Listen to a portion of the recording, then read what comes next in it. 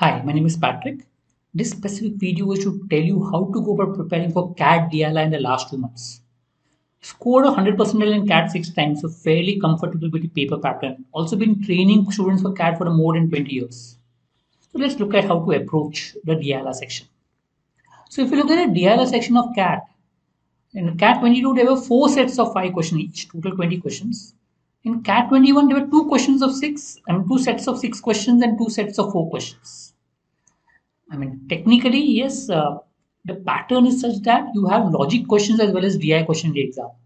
But if you look at the last 2 years, there have been 1 set of DI and 3 sets of LR, logic. But DI is important because the DI sets in both the years, last year and last year, were comparatively easier as compared to logic section. So it made sense to solve the DI section as well as look at the logic section. Now, how to prepare? So 3 ways of preparing. One is solve mocks section test. Helps you to understand strategy, how to behave under stress, etc. Practice. Practice is very important as far as DLR is concerned. The more you practice, the better you become, and that helps you a lot. And puzzles. Puzzles make you think.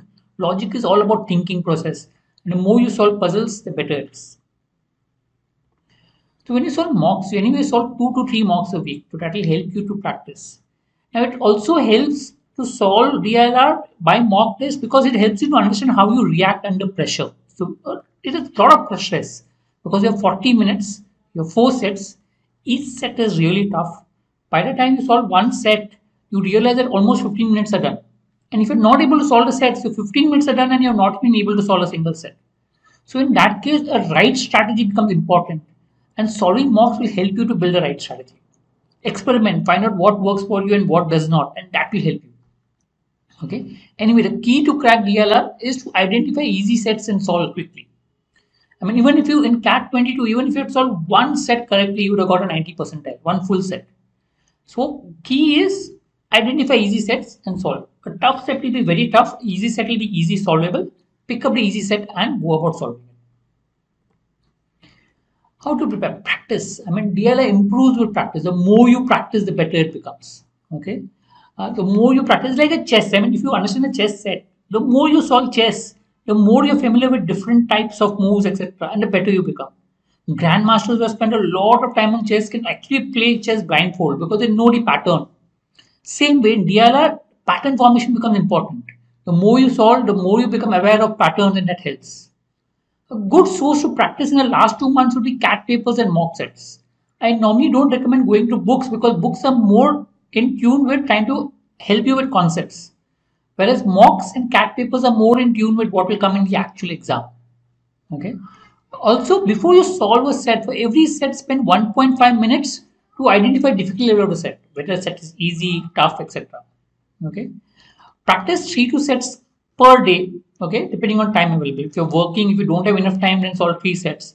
But if you have 4 and you're preparing full day for CAT, then 8 sets. And around 1 to 2.5 hours per day is what I would recommend for DLR. Remember, DLR is very important and a lot of people find problem in clearing the cutoff of DLR.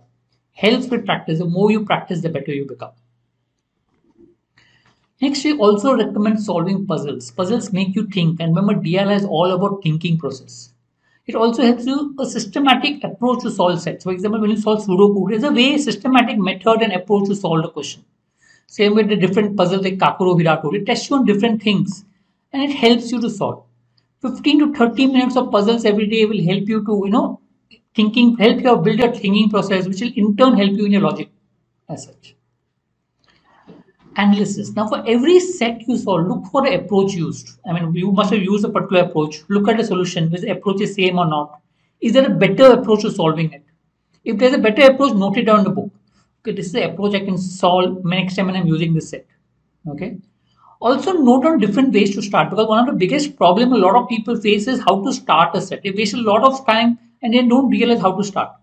If you know the standard process of how to start a set, it helps. Also look out for ways to reduce time. And remember one of a student who used to waste a lot of time in reading sets before he started. You should read a complete set 4 or 5 times. So what he did was he ensured that next time when he practiced that he could solve the set just by reading the set maximum twice, once or twice. You should read it once, write down all the data as a maximum twice, putting all the data in place and was able to solve the set. So he was saved from the time for solving reading the set 3 times, 4 times as such. I mean, that helped him to save a lot of time, which helped him to solve a lot of DILR sets in the exam. Right? So that means you need to prepare notes that will help you refer the notes later on to help you prepare accordingly. Hope this helps. Understand this. DILR normally you improve with practice. So keep practicing regularly. Keep practicing different type of sets. You may find it difficult, but you keep on trying. I'm sure it'll help you to improve. Thank you.